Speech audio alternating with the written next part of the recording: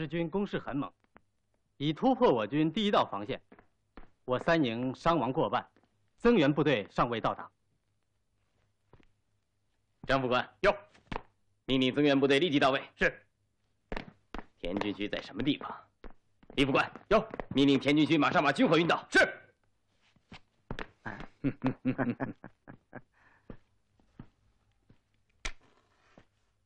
赵县长在地方上的确是树大根深，交游甚广啊。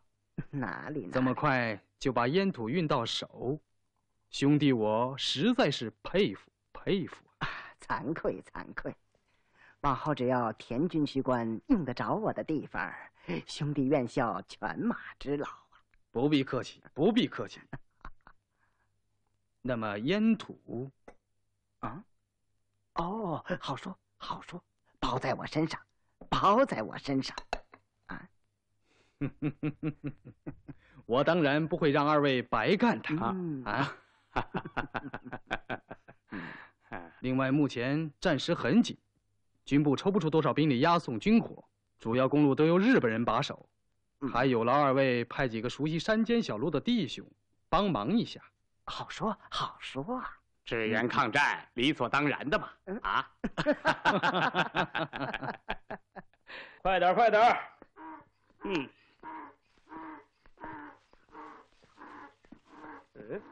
妈的，说你呢，快点！这事得小心。县长，团总。前线战事正紧，交通堵塞，这趟苦差是万不得已而为之啊！县长和团总这么信得过我，我好三儿也绝不是孬种。你别大意，黄老票那小子神出鬼没，现在他正在势头上，目前他们枪支子弹齐全，小心别让他丢了。这个穷小子，早该宰了他。还是绕道走吧，避开蛮汉山。宁可耽误几天，也别出事儿。这批东西是傅作义主席亲自批给陶城驻军的，要是出了事儿，就是严旅长能饶我，那傅作义也是万万饶不了我的。哦，对了，日本人马上就要攻打陶城了。是，我明白。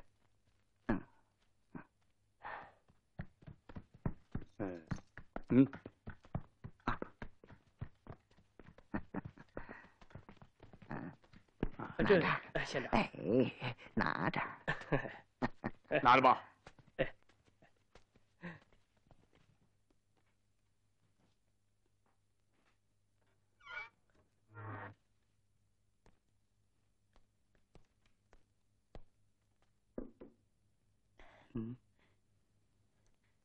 快喝吧，一会儿凉了。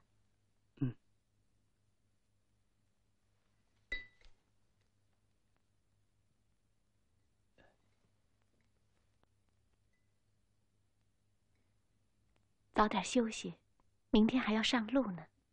好。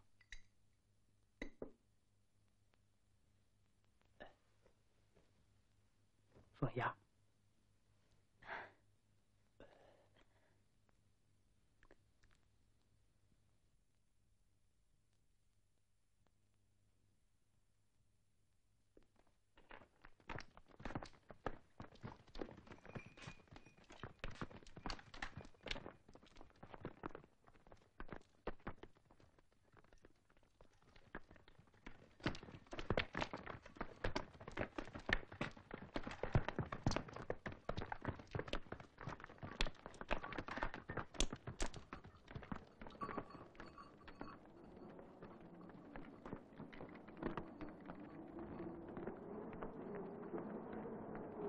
走。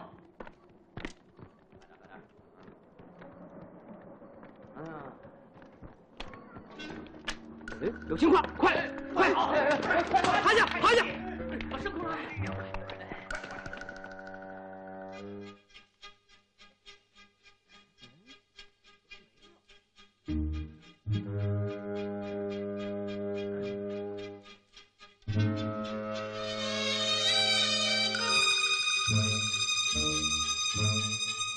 没事了，出来吧。我是美人嘛，吓爷一跳。走。有情况！快，趴下，快！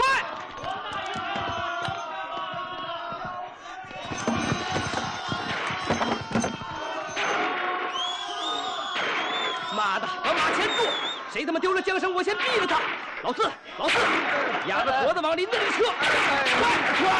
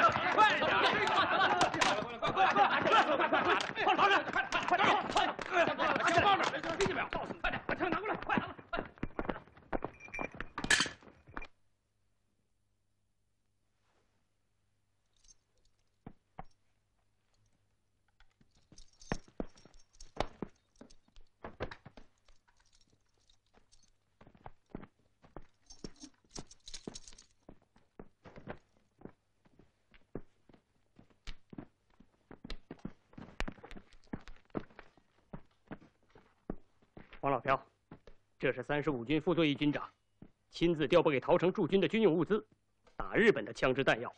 哼，你胆敢动一个指头，你就是4万万中国人的汉奸卖国贼！大哥，甭跟小子啰嗦，依我看，干脆宰了再说。郝三儿，我今天不是来报私仇的，谁是汉奸卖国贼，谁发国难财。看看货色就知道了。上！住手！给我住手！黄老朴，你个穷小子，你别得意太早了，你破坏抗战！啊！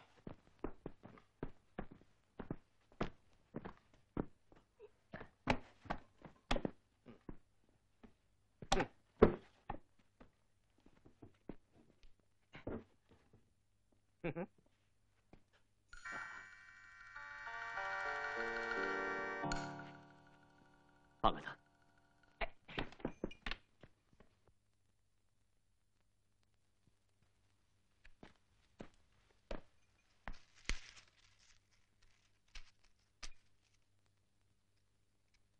就拿这个打日本吗？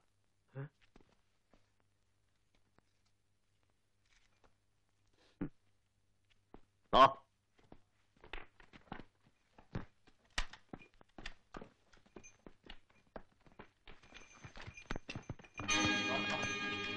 快走！快点！我说快点行不行？啊！跟上！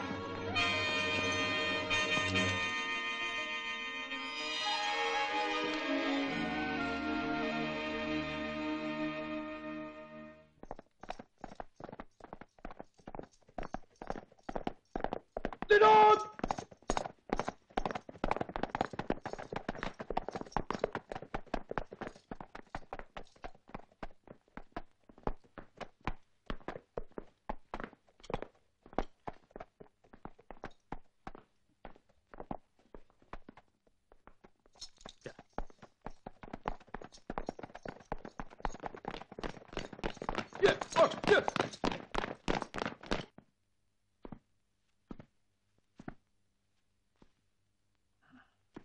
报告，进来。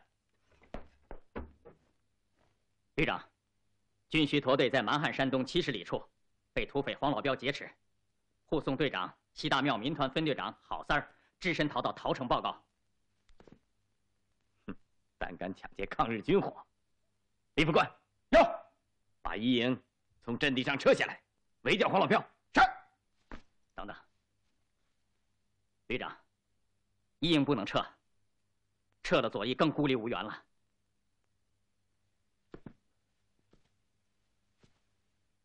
你是怎么想的？依我之见，大敌当前，动员一切武装力量，一致抗日，才顺乎潮流。黄老彪劫持军火，也是为了抗日缺少枪支。黄老彪的队伍今天在陶城东面50里袭击了我们的一个小队，如果不尽早的消灭黄老彪，就会打乱我们进攻陶城的计划。如果他在投靠严思鹏，那么他们互相增援，就很难攻克。我们有5000人，几十门大炮可以一扫而平。弟兄们，喝呀！来，弟兄们，喝呀，喝！哎，快来！吃！弟兄们，拿来！你们喝着，我来说2句。弟兄们，赵凤楼、刘大金想发国难财，这俩在军需物资里加了大烟土，让咱们给劫了。今天早上咱们弟兄们干得漂亮，还打死了几个小鬼子，好好的庆贺呀！对，弟兄们要痛痛快快的喝，大碗的喝酒，大块的吃肉，来下一醉方休。干！来，划着，6发财一座魁梧主，6不是在金锅上自己抬。干杯！二愣子，把咱们缴获的东西拿出来给大家看看啊！来，弟兄们喝。好，来，再喝点儿。给我。我要用这日本刀去杀日本人。对，你弟告诉黄老彪，我们打日本皇军不记仇，让他快的投降皇军。要做官嘛，皇军大大的给做。打陶城，你得明白，当然明白。来，小白头，唱上2句助兴嘛！来，士兵，喝着！来，弟兄们，快喝！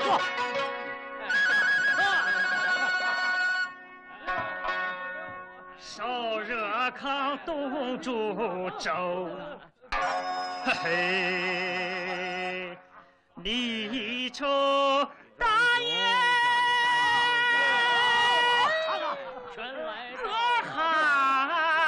酒，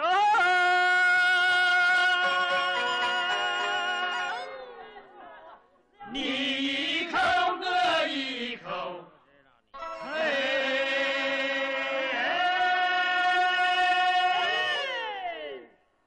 在下头手拉杀手。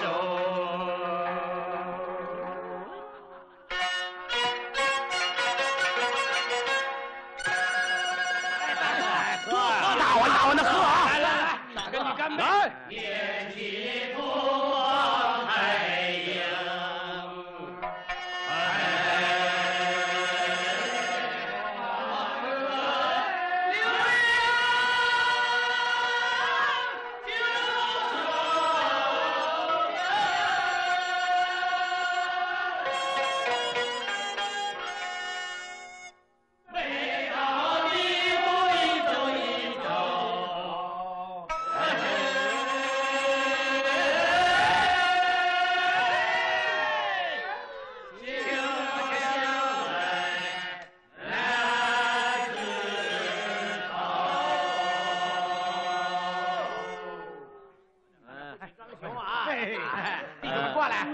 大哥，来，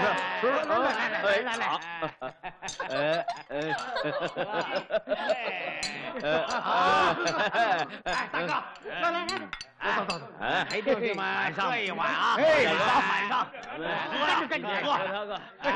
方兄，红果子，给你大哥喝一碗，大哥不能再喝了。就你心疼大哥是吧？不能再喝了。没事，你别拉着我没醉。别再喝了。喝嘛！好，喝，来，喝。来，喝上2碗，来，帮我扶大哥回屋里去。好，没醉，我来，你来吧，你小子，大哥，回屋，来，快进来。别拉着我还能喝？醉了，我没醉呀。我大哥，没醉，好好歇着吧。哎，好好伺候大哥啊。来，大哥，喝碗茶。喝一碗。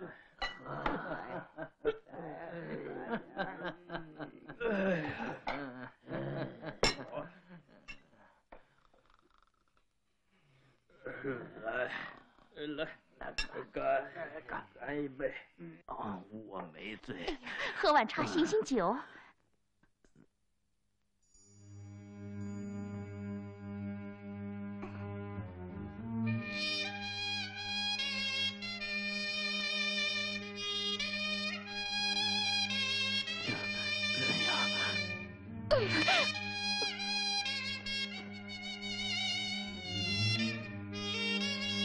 凤阳，咱们结婚的时候，我一定捡个大大的喜字儿。老飘哥，你要是娶了我，一定要好好的待我。哎，凤阳，你放心，我待你就像这天上的月亮，一点假都不掺。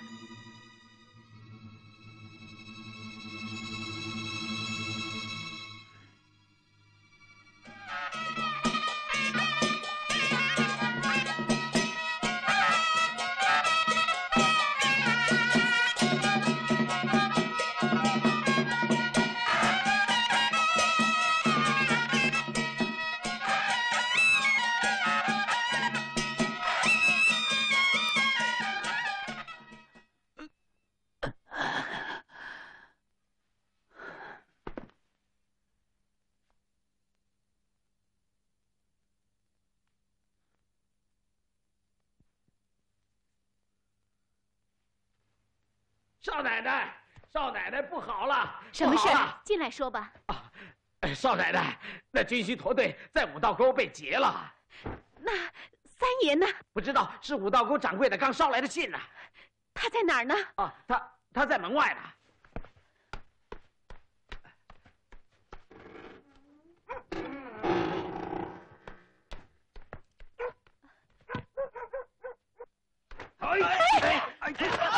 你不要干什么！快上马！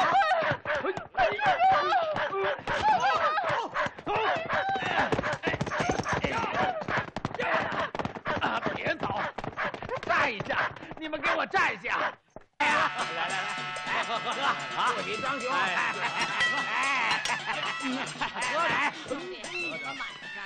我看看新娘真漂亮！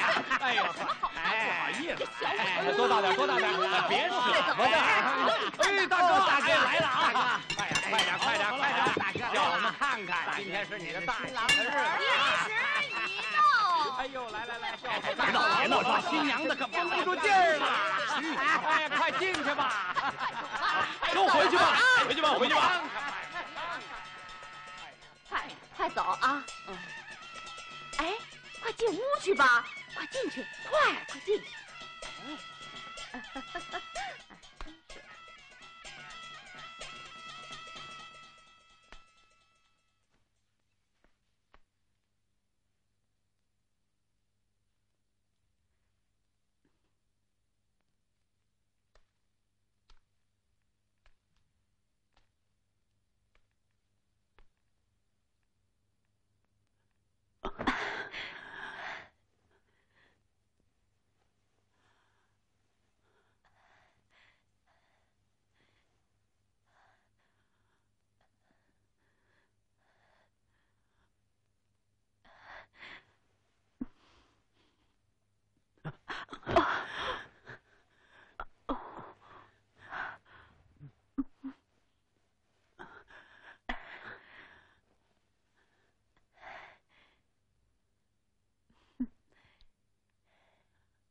这2年过得好吗？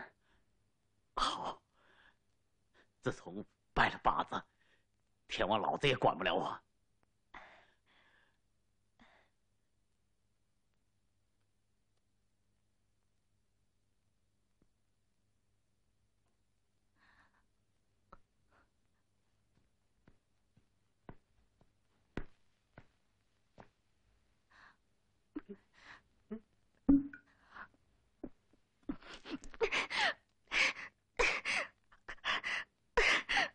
聒子，回去吧。凤阳，咱们今天就算拜天地了。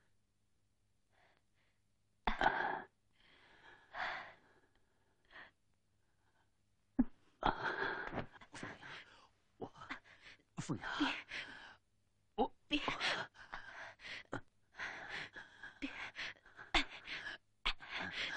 老表哥，我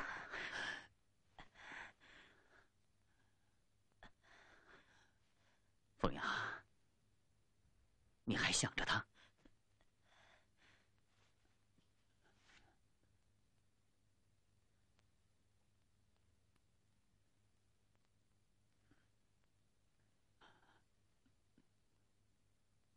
你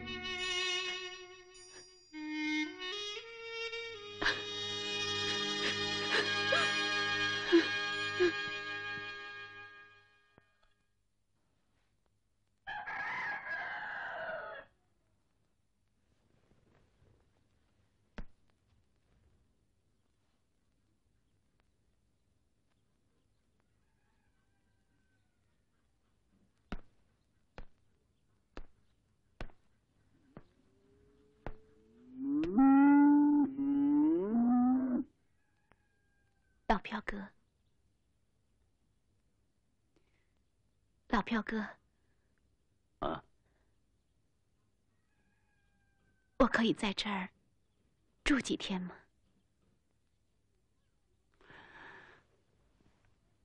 住下，你还是回去过你那少奶奶日子吧。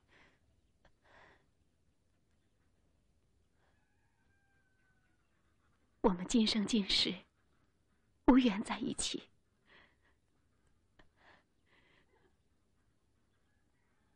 可我想伺候你几天，尽一点情分。你还有，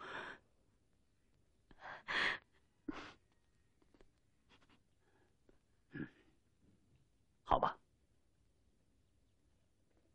住几天吧。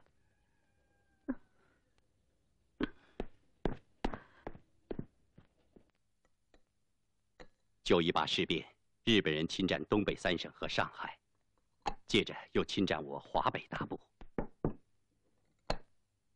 日本人所到之处对我烧杀抢掠，无恶不作。现在大敌当前，国难当头，任何部队只要实行对日作战，我们就愿意一起紧密携手，共同抗日。这一点请放心吧。我严思鹏是个军人，国家兴亡，匹夫有责嘛。啊，严旅长爱国之心令人敬佩。目前日本人已在集结兵力，力图侵占贵军驻地陶城，进而侵占绥远。为配合贵军作战，我们在敌后运用游击战牵制敌人。感谢贵党贵军的精诚合作。啊，都是中国人，就不必客气了。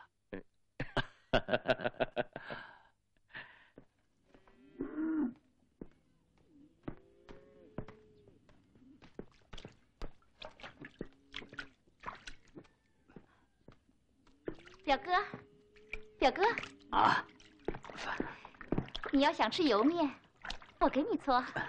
不用了，凤燕坐着呢。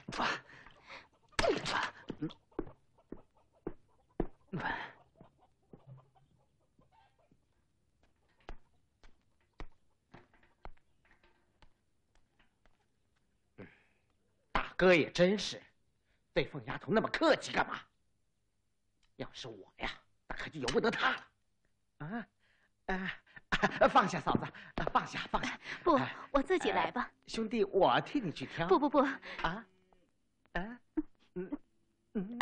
你冷不太。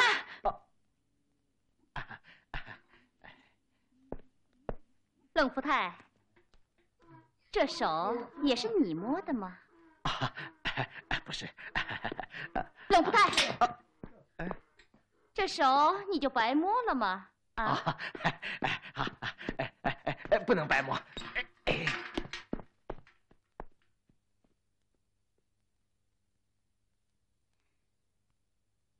怪不得男人见了你骨头都酥了。是长得漂亮，红红的嘴唇，又黑又亮的眼睛，哟，瞧这脸儿多喜人呐！瞧这双手，多白净啊！可干别的就不行了。哟，不高兴了？可我说的都是实话。如今日本人要打来了，国家眼看着就要亡了，光会做针线活怎么行啊？瞧，得会干这个。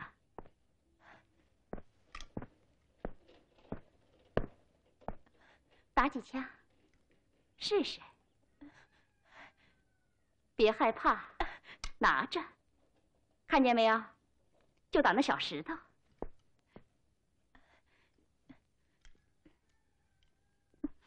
手别抖，拿稳。好。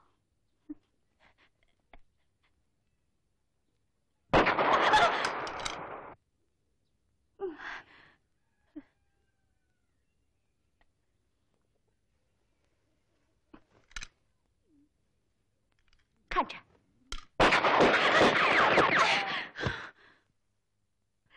哼，真没出息，这年头。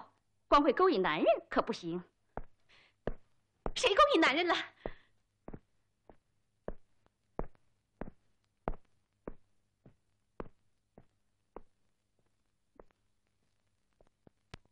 壮，你倒是把火烧旺点啊！好嘞。哎，你看凤燕，凤燕，要是郝三上山来接你，你跟他回去不？我看呐，跟司令算了。司令人仗义，有本事，又疼你。我看呐，敢打鬼子就是好人。嗨，这兵荒马乱的年月，给男人做媳妇哪如给妇人做小？给妇人做小，还不如给强人做饭呢。瞧你说的。老飘哥，你要是娶了我，一定要好好的待我。您放心。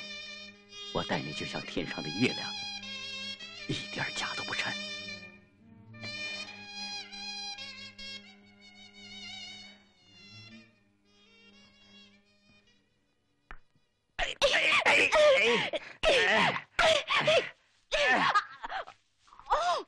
哎呦，哎，你他妈真咬啊！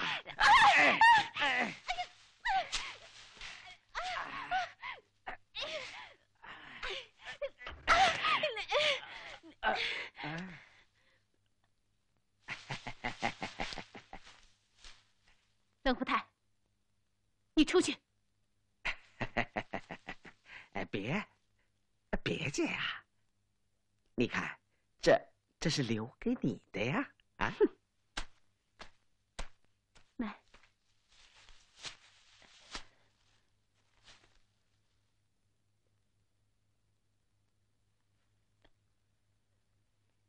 这女人嫁不出去还不分给我，留着下蛋呢！嘿，你的团丁这样明目张胆的吸食大烟，叫外面人看见，有损民船的声誉。嗨，不碍事儿。现在啊，谁还管那些事情？县长，日军方面又托贾正业来催促，我们是不是？哎呀，贾正业已是汉奸，你千万不可与他过往甚密。至于日本方面嘛，等等再说吧。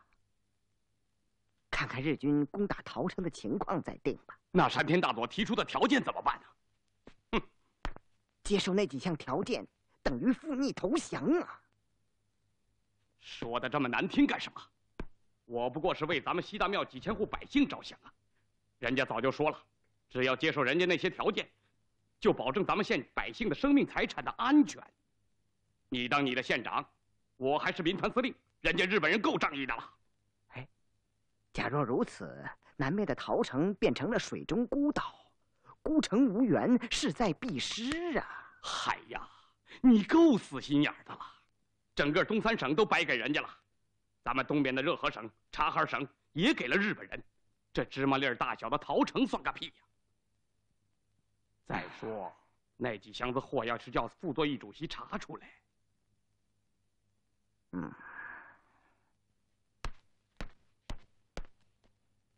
啊，贾大少爷。又和刘川总近来可好啊？哎，我和你说的事儿，你打算怎么办？山田大佐那儿等着回话呢。放心，我刘大金效忠皇军，绝不会变。只是请贾大少爷在皇军那儿多给美言几句。只要机会一到，我就……赵凤楼，你准备怎么处置？这条老狗，他要是再三心二意，我就宰了他。这也是向山田大佐表示我的决心嘛。据郝三报告，西大庙县长赵凤楼和团总刘大金在军火箱内私加了大烟土。此事属实。郝三说，他们在五道沟大车店宿夜时，被黄老飘埋伏的眼线发现有记号的军火箱，才招致黄匪铤而走险，不计后果，劫持军火。而且什么？而且和我军内部有勾结。国难当头，生死存亡，多少将士捐躯沙场，血魂朝天。在日军即将进攻陶城这个关键的时刻，有些贼臣逆子胆敢在军需物资里夹带烟土，这比发国难财更为人所不齿。我严思鹏绝不能容忍这种民族的败类。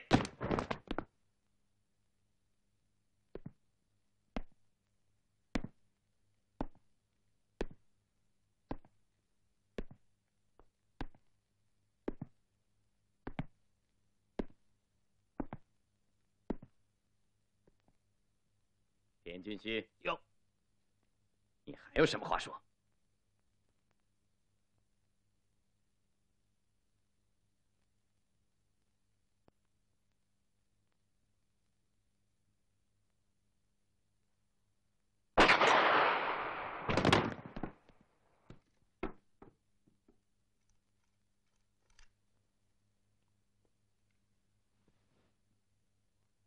下午，再拿点吃的来。来了，吃吧。来，阿童兄弟啊，你这次来是不是又动员我们参加你的共产党的游击队呀？老朴兄弟，这回你可猜错了。参不参加游击队，完全是自愿。只要打鬼子，我们就欢迎，我们就和他讲团结。那严思鹏、郝三这样的人呢？只要打鬼子，我们也要和他讲团结。交朋友嘛。哼，福太兄弟，日本人侵占东北3省，烧杀抢掠，无恶不作。任何一个有骨气、不愿做亡国奴的人，都应该永远的抵抗日本人的侵略。所以，尽管严思鹏、郝三，只要他们打鬼子，就说明他们爱国，还有中国人的骨气。但是，交朋友归交朋友，可不能失去自主性，要小心提防。八头兄弟，你这话怎么说？因为咱们的关系太近乎了嘛。而且，你又劫了他们的军火和烟土。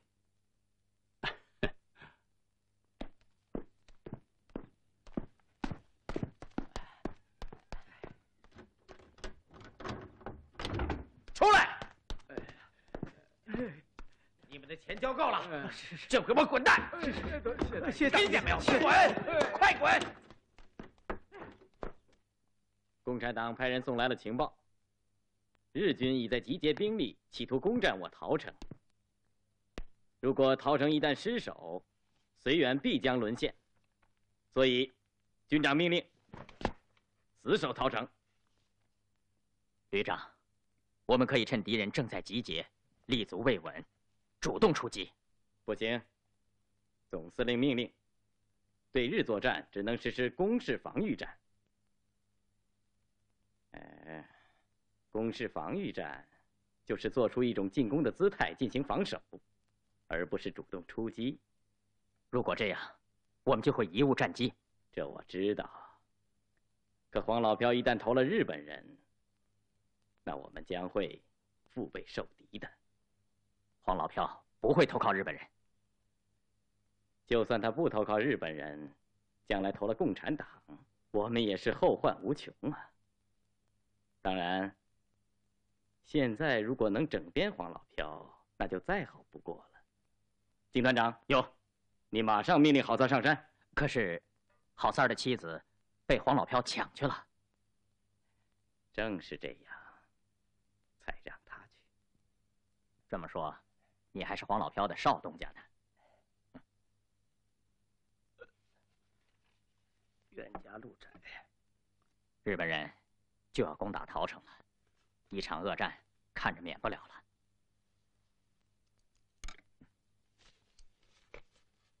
严旅长命令你把这封信立即送到满汉山。严旅长如此器重，我一定把事办好。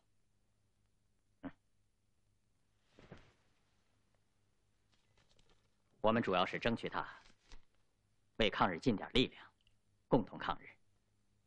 如果他能投靠我们，更好。我让他给严旅长回个信，怎么个打算？痛痛快快。这个穷小子，我早晚宰了他。国难当头，请郝连长还是以大局为重。是。郝三儿，你可一定要记住。嗯。好，干。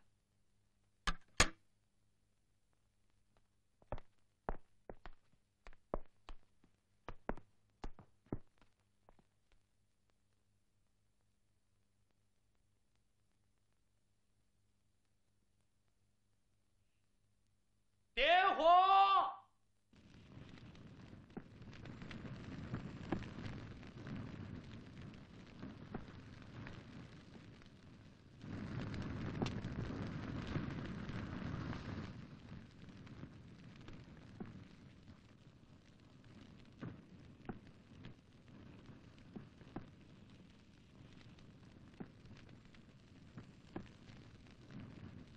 啊！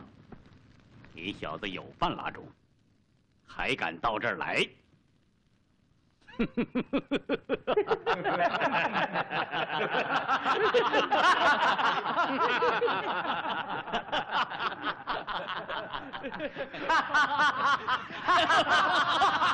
别笑了！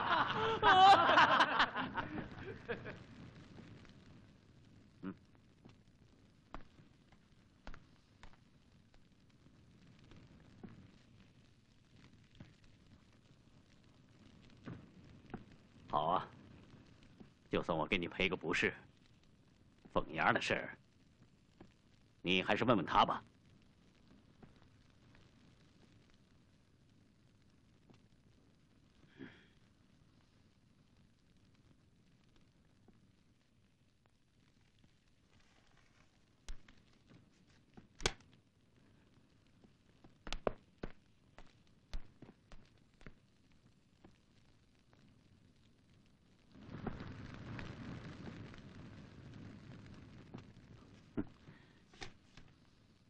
让日本人打得吃不住劲了，想拉咱们弟兄下山给他垫背。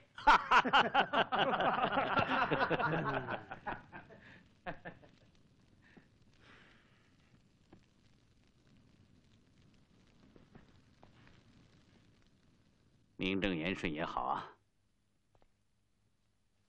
弟兄们不能老这么熬着，不能再熬着了。说给咱们编个独立团，我看先把他应承下来。哼，我信不过这些人。怎么样？嗯？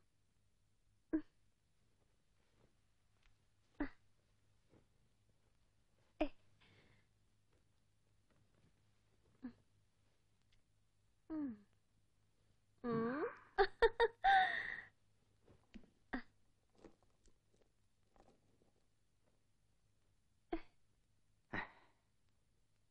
怎么，又要出去吗？外面风声很紧，不要四处乱跑了啊！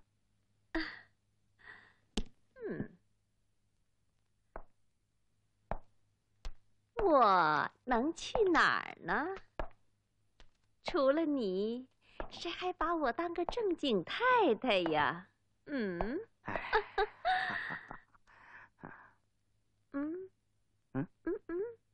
怎么，又要钱了？你不是不出去了吗？看戏去。连张戏票钱都不给吗？你可真是。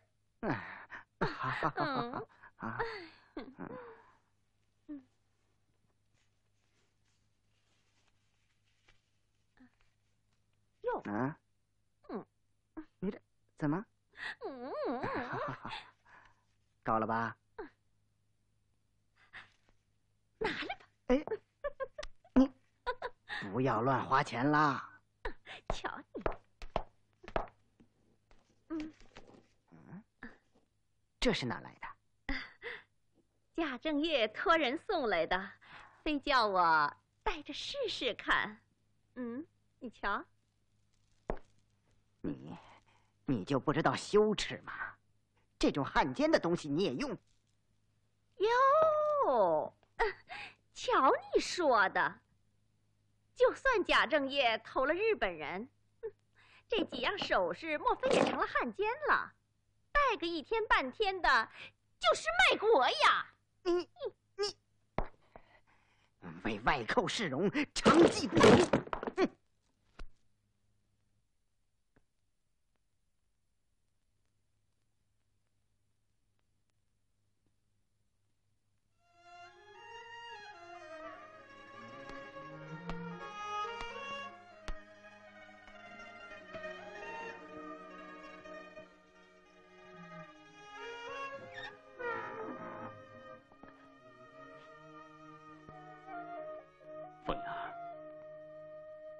你明天回去吧。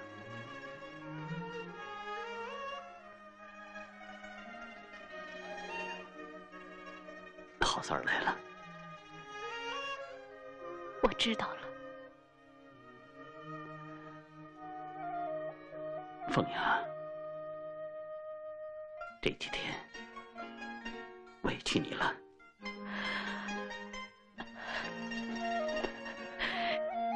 这就让我走吗？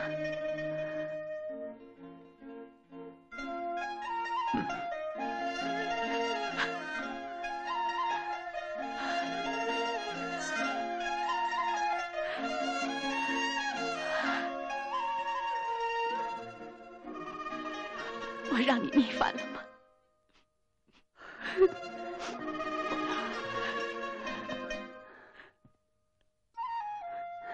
你看你想到哪儿去了？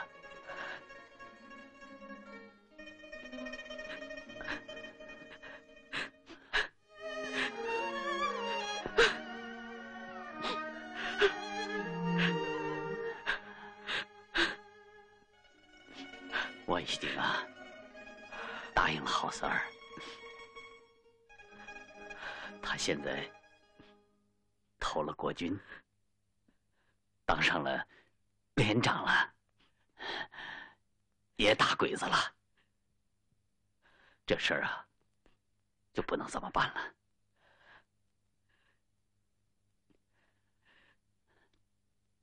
政府承认了我要堂堂正正的下山打鬼子。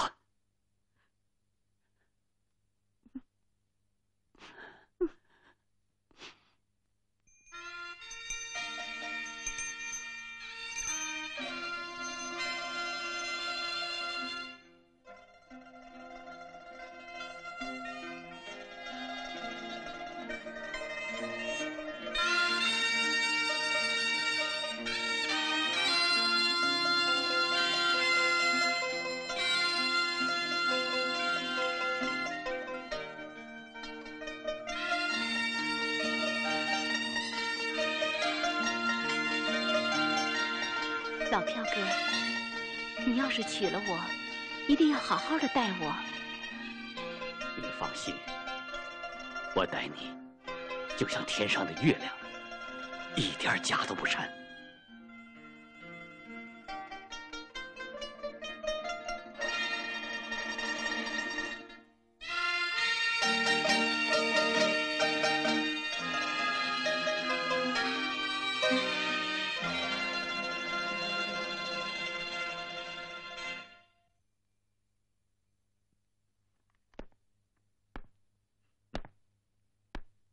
狗日的贼性挺大嘞。嗯，旅长，我再上山一趟。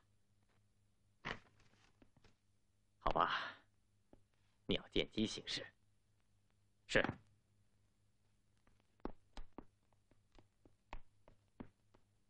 营团长，司令有请。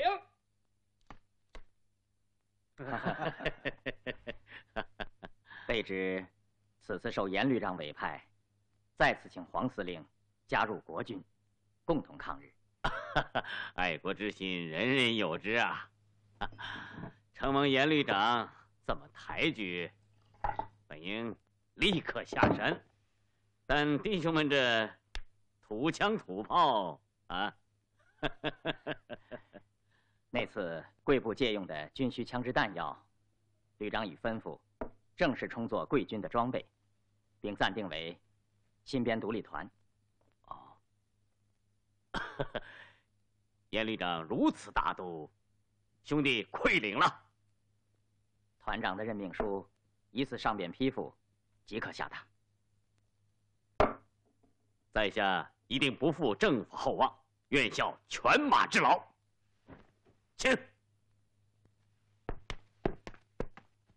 要过鬼门关了。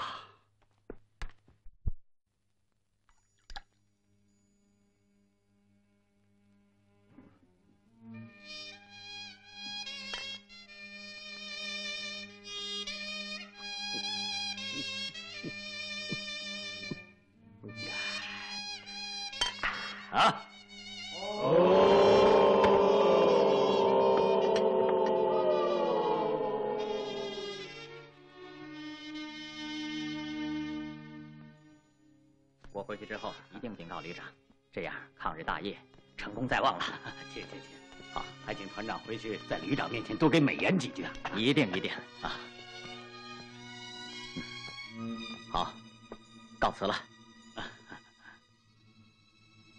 兄弟临行仓促，这是不久前朋友从汉口给兄弟买的一块瑞士表，送给司令做个纪念吧。望笑呢？不敢当。我黄老朴受之有愧，多谢了。好，告辞了。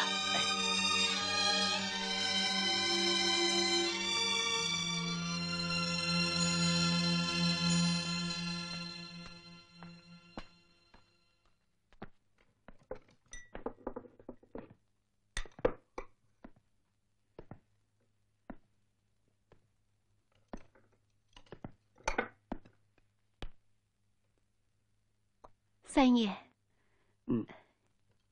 有件事我想对你说。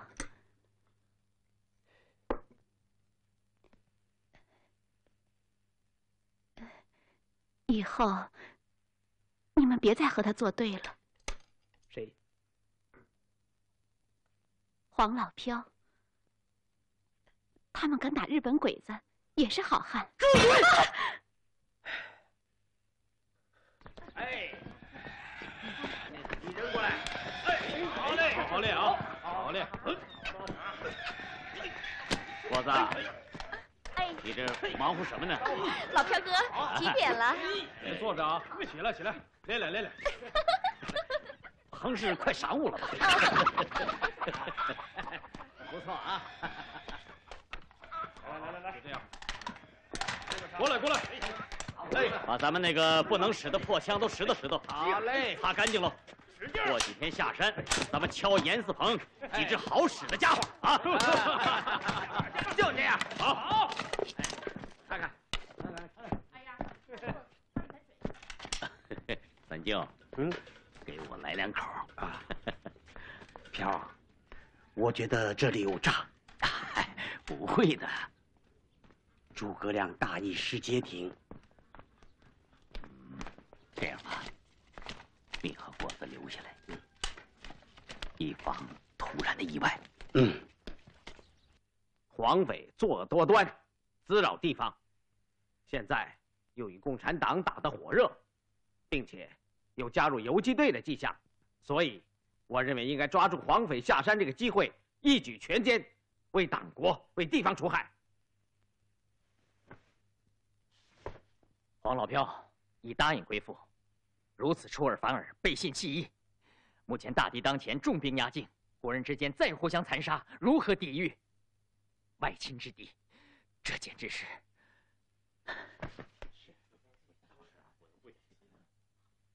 张团长之意确实欠妥，这种失信失义之举，有损我旅的声誉。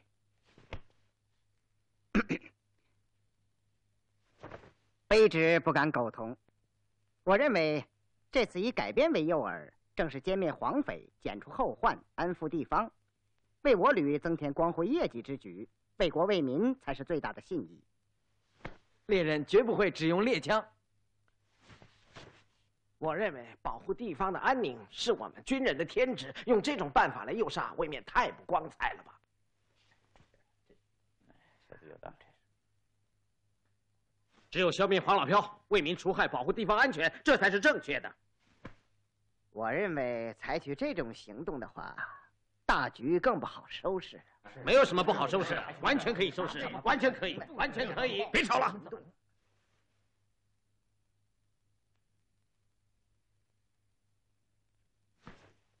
旅长，既然如此，卑职请求到前线杀敌。胡来，坐下。日军包围圈正在形成，接收黄老飘就会加强抗日的力量，否则会使陶城孤立无援，终将被日军所破。放肆！黄匪盘踞山寨多年，无恶不作，实属十恶不赦。况且又在大敌压境之际，公然抢劫抗日军火，更是无法容忍。同时，黄老飘和共产党游击队关系密切，他一旦投靠了他们，就会对我们形成更大的威胁。也就是说，如果不杀掉他，无异于放虎归山。但是，我既然请他接受整编，就要以诚相待，不能不讲信义。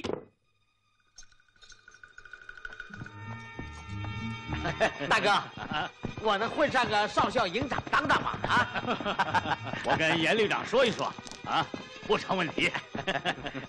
哎，如果福泰哥能当上营长，给咱们找个嫂子也就容易了啊！那感情好。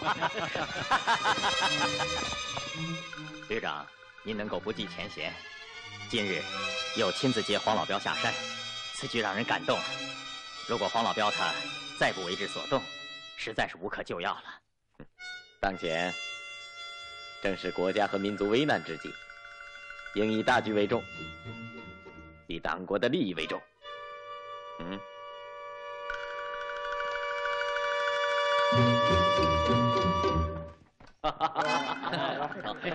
这下可好，咱们也当了国军了。是啊，有吃有穿的，没错，咱都人家那身衣服，咱俩就是，快走。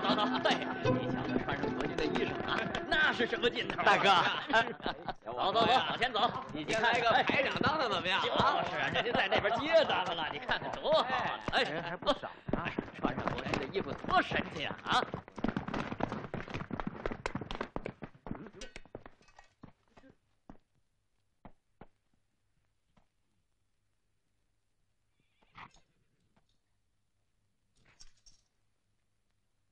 严四鹏，没想到你背信弃义，不讲信用。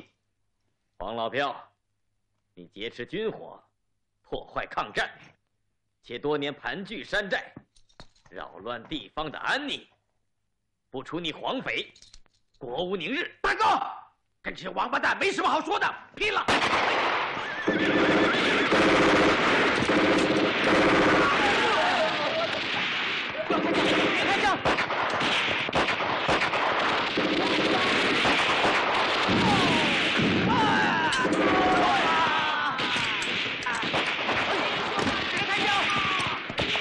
别开枪！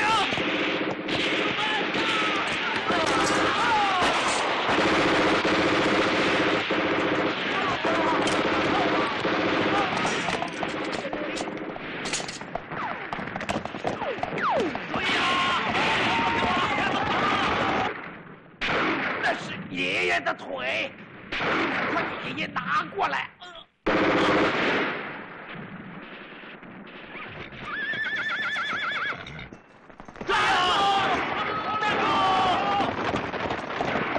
严四鹏，你怎么能这么心毒手狠，不讲信义？难道就不怕天下人耻笑吗？放肆！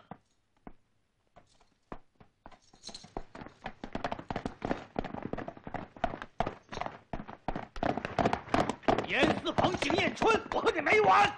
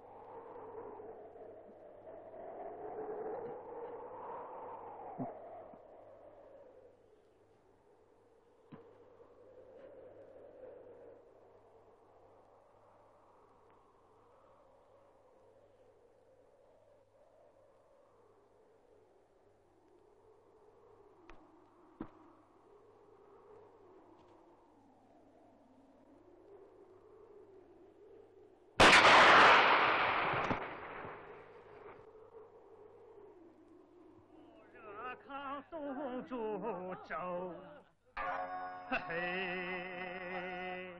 你出大雁哈酒。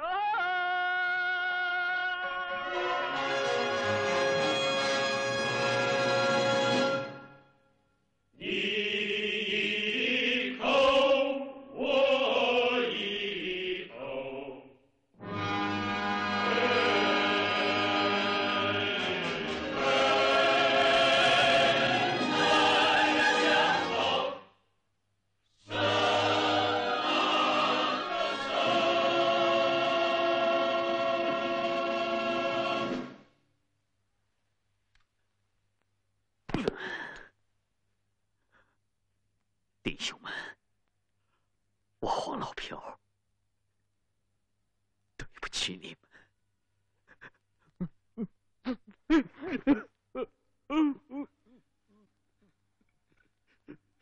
严思鹏、景延春，我和你没完！严思鹏，我不报此仇，誓不为人。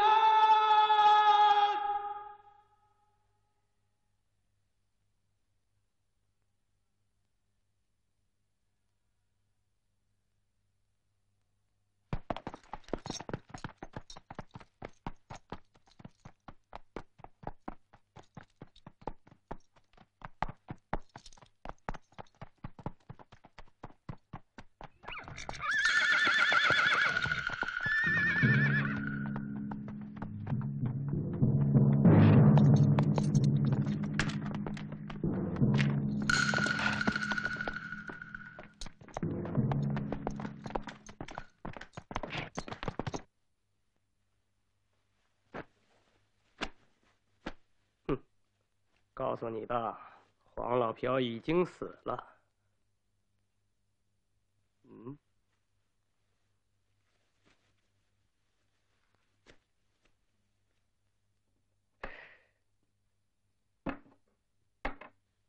站住！你给我回去，回去！你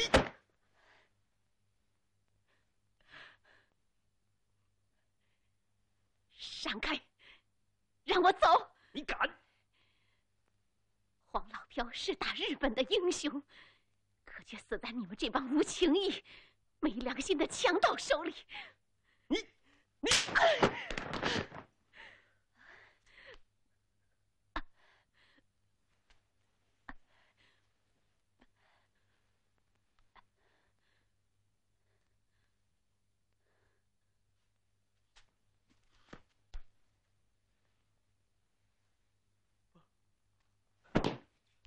凤丫，我求求你，你别走，你别走，我错了，凤丫，我求求你，求求你了，凤丫，你说话呀，你说话呀，凤丫，你说话呀，我求求你了，我错了。什么事？旅长命令你马上到指挥所。知道了。凤丫，你别走，等着我，我马上就回来啊。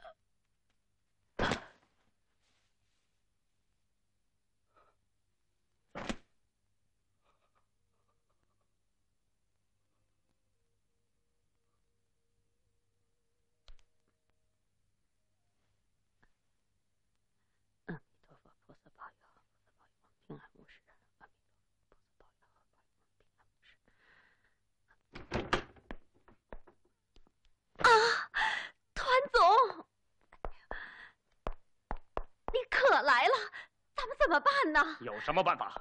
只有投靠日本人。你怎么还愣着？要是再不答复，日本人就要开炮了。啊！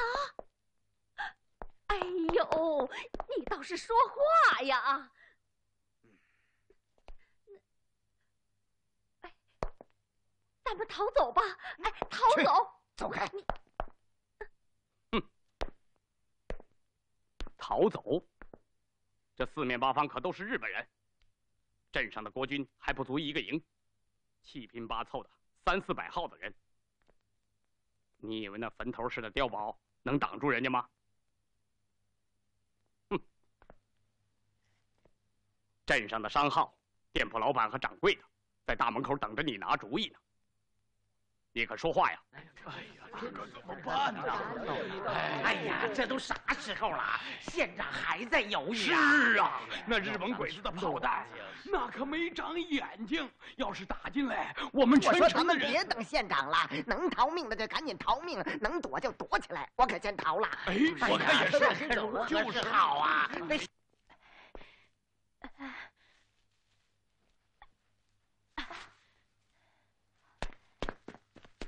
凤丫，你怎么了？凤丫，你说什么？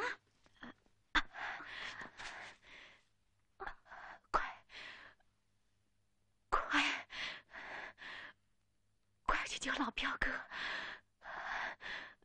老彪哥，他怎么了？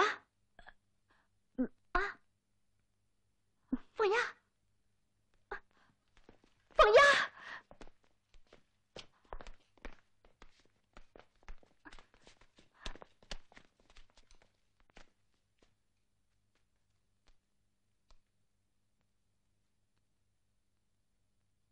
我只服从政府的命令。哼！还他妈政府？你上哪儿找政府去？快投降吧！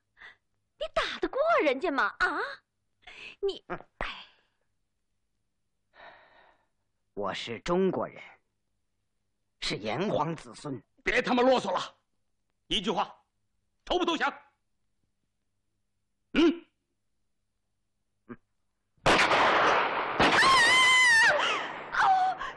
放龙！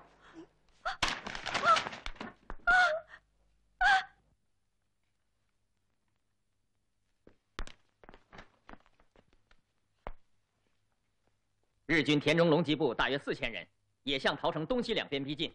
距我陶城只有40里。西大庙呢？西大庙民团司令刘大金打死县长赵凤楼，率部叛变，已投降了日军。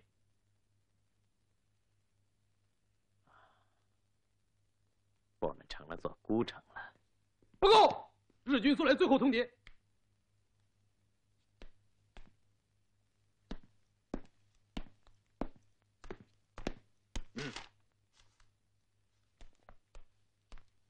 队长，拉出去毙了！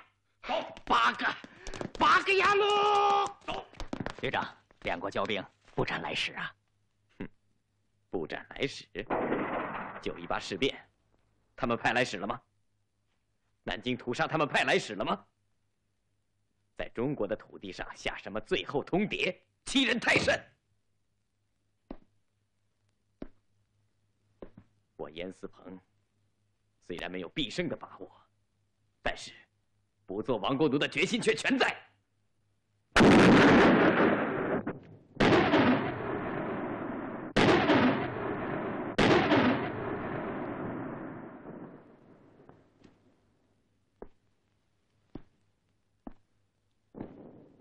鬼子攻打陶城了！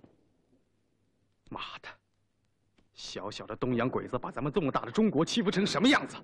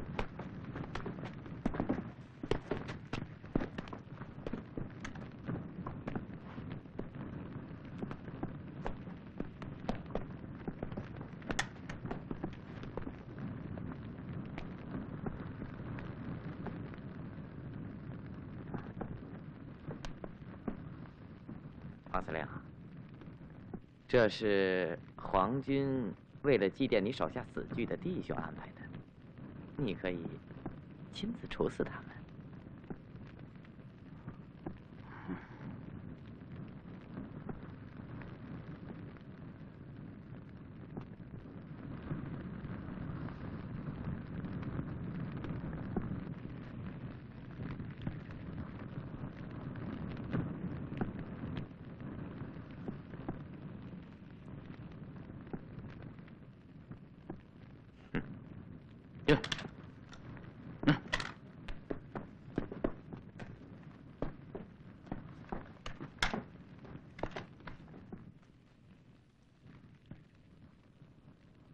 贾正业，你得去说。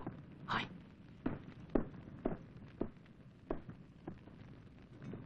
你们都听着，你们谁要是能杀死一个坑里的战俘，皇军就饶了谁。嗯？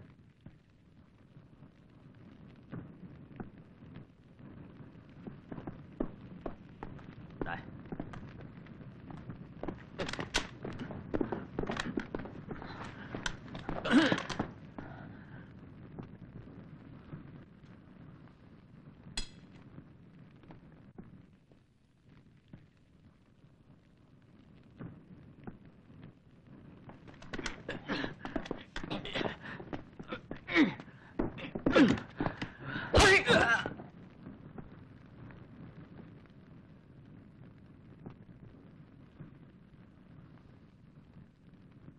哎，你出来！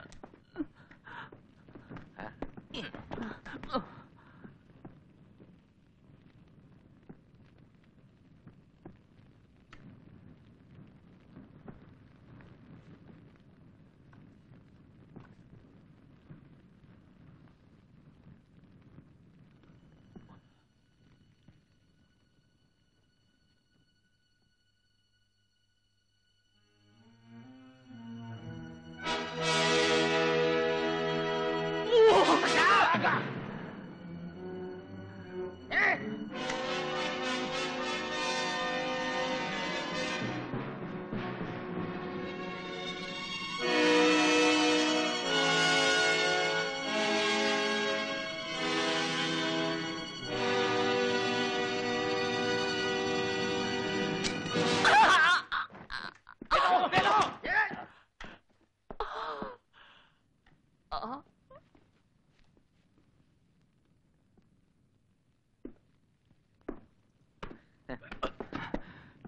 的投降，不投降的撕拉撕拉的。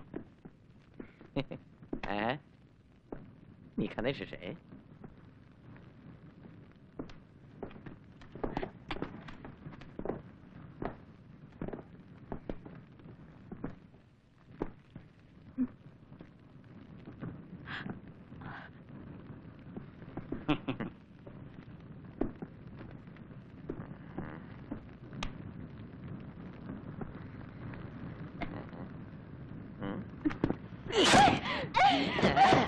畜生！你放开他！干嘛的？呀！加入你。放开我！呀！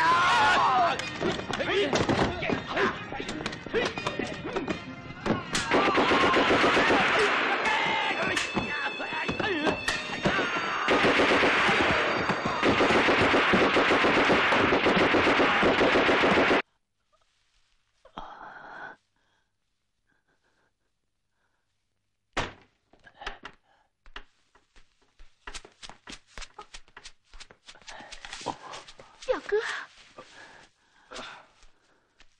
巴图兄弟，过走。巴图，咱们快走。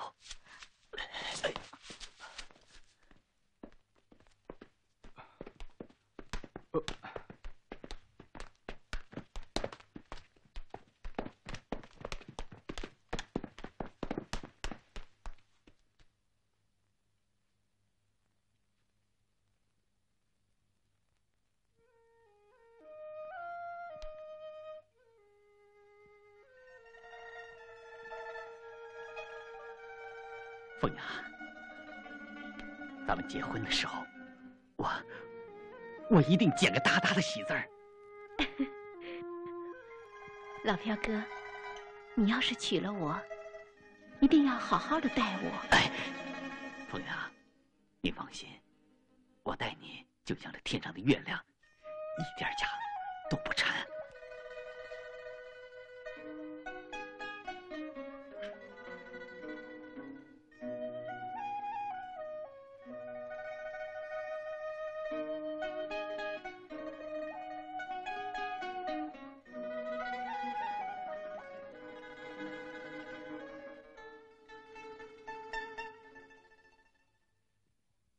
命令炮兵给我轰！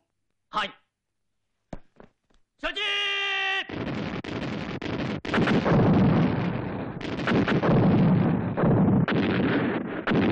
小进！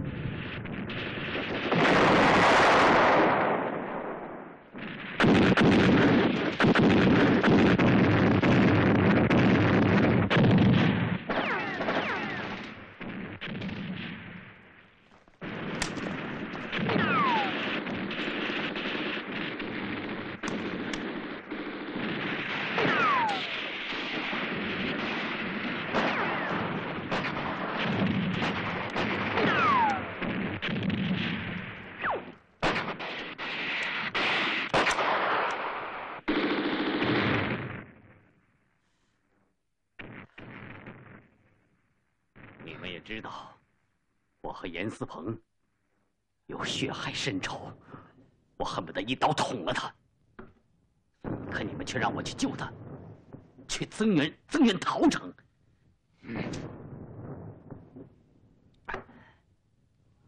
严思鹏欺骗了你，残害了你几百兄弟，这我知道。但是哪一个穷人不与这帮国民党有仇呢？可是，陶城危在旦夕，日本人一旦攻下陶城，绥远必将失守。那时，全省几百万同胞，就像东三省的同胞那样，沦为亡国奴。去吧。是。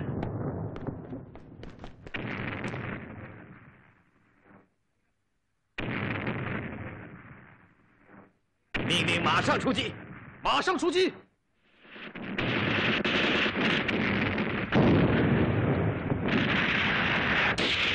报告，左翼吃紧，叫他们给我顶住！那我们的仇就不报了吧？福泰哥、凤雅嫂子就这么白死了。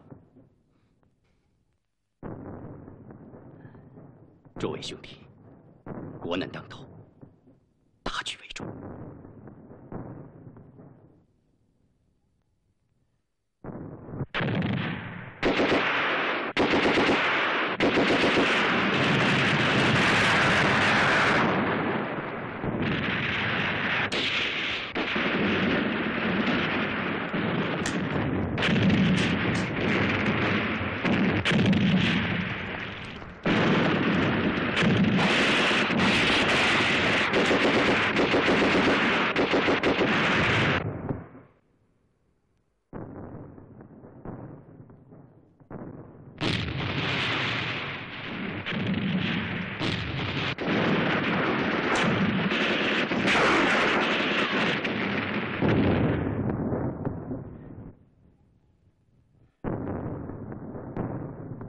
要是不同意呢？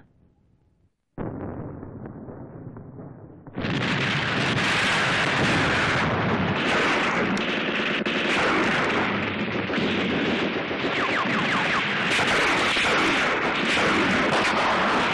兄们上！冲啊！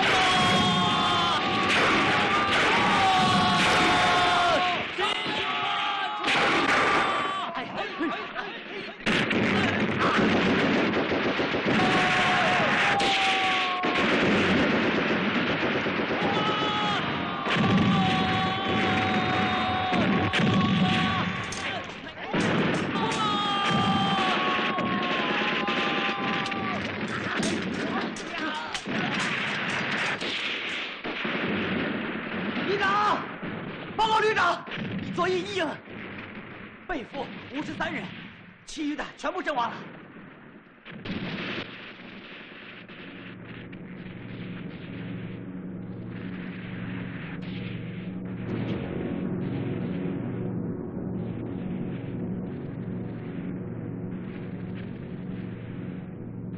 打，狠狠的打！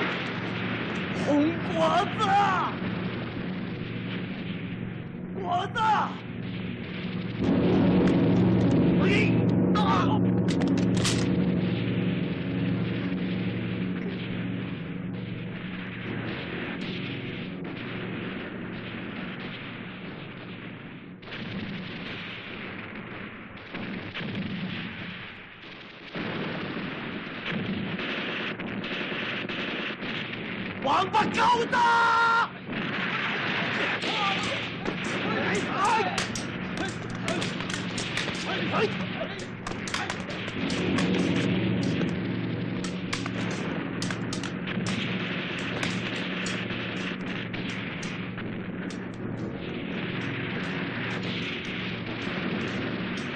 好！哎呀！哎！